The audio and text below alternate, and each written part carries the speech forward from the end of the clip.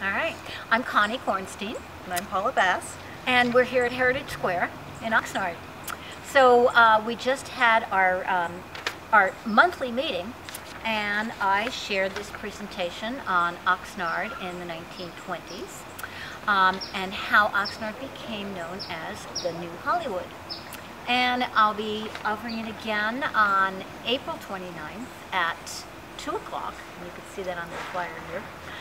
So we're hoping that everybody comes because we're having a tea that takes place in the 1920s. It's called Tea by the Sea. It's going to be a fabulous time celebrating the Roaring 20s.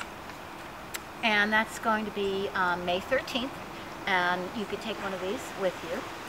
And we hope that people will come to the pre-tea presentation that I just shared tonight, because it tells all about Oxnard in the 20s, the world in the 20s, and how to put together a 1920s outfit.